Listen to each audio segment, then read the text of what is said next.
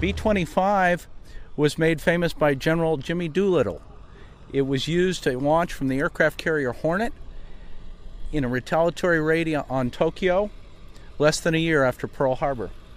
The B-17 was made famous mostly in Europe. The British had attempted daylight bombing and found the loss rate to be so high as to be prohibitive. When the Yanks came over to England and said, "We're going to do it again," the Brits said, "You're out of your mind."